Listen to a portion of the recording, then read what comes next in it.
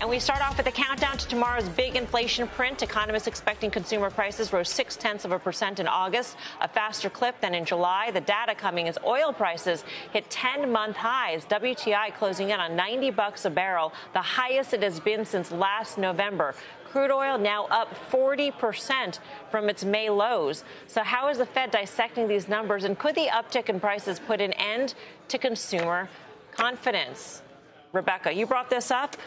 This could actually cause CPI to look higher. Right. So if consensus is close to reality tomorrow, we're getting the core prices continuing to decelerate. I think the Fed will take comfort in that, even though core at 4.3% isn't even close to the Fed's target. So I think a September pause, which is fully priced in, is the most likely outcome. I think the bigger deal here is what's going on with energy and commodities. The Fed tries to look through it, but at the same time, they don't ignore it. What we saw in the New York Fed's Consumer Expectation Survey, which was released today, was that inflation expectations, commodity price expectations, both are going up. At the same time, people's expectations for jobs are going down. So you're getting a consumer that gets very nervous, and this could affect how much the Fed can act, what they should do. So I do think they are going to be watching oil, not overreacting to any short-term blip, but definitely it's going to be on their radar screen over the coming months. I think they realize, listen, I can't speak for them. I think they realize they're sort of in a bit of a pickle here. And we've said for months that in the fall, and I think we're pretty much September's in the fall, we're going to start to see a reacceleration of inflation. And numbers you just put up basically back that up. In terms of energy, Tim can speak to this. You stay with the space. It's working. OIH is now at a 5-year high.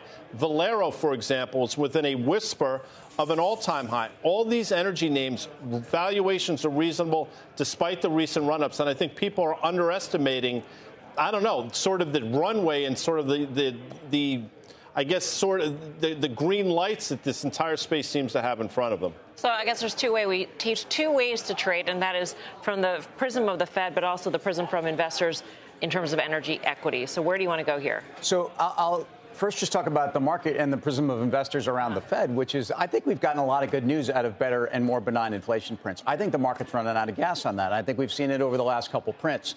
I think if you look at where real rates are around 2%, back to valuations, this is where the equity multiple really starts to hit the road. And in other words, rubber hits the road. And I think we're probably 2 to 3 turns on the S&P on the multiple. Energy equities, first of all, when we start to hear OPEC is actually starting to increase supply, that's very bullish for oil. And I think if you look at where inventories are right now overall, I don't think inventories get a whole lot better in the near term. So I think, and I mentioned this 2 days ago, some of the data I'm seeing is that inventory levels are back at the lows of 2000.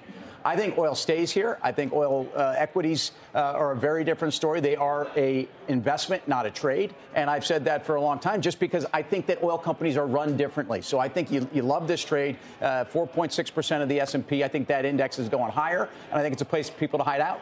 Yeah, it's interesting. When you talk about the consumer, though, and we talk about inflation, I think that headline from Walmart last week was really interesting. If you want to, but wage inflation is part highs of that. in Walmart today. Well, all-time highs, yeah. But interestingly, pendulums seem to have shifted, right? They're going to pay more. Right? No. Well, yes. I mean, so if we have energy going back up, right, and we have wage inflation that might have topped out. That's some of the readings we have, to the point where Walmart, one of the largest employers in our country, feels like they can now cut starting wages, right? And we know that sliver of a consumer that is going to work at a Walmart, energy prices moving up the way that they have precipitously is probably not a good scenario for them. And we think about the consumer here. So we could be like literally on the precipice of a bit of a shift. We've been waiting for this consumer to weaken. This might be the moment. Yeah, it feels though we're sort of in this Goldilocks period where it hasn't fully hit the consumer yet. Walmart's CEO just today at a Goldman Sachs retail conference is talking about how the consumer is holding up better than had been expected. And this contrasts to sort of the conservative approach that they were taking in terms of guidance when it came to reporting their earnings back in August. So we're sort of here. The consumer is still employed. They may be feeling worse. They may be starting to pay more at the pump and for all those, energy related expenses, but they've still got money at this moment in time.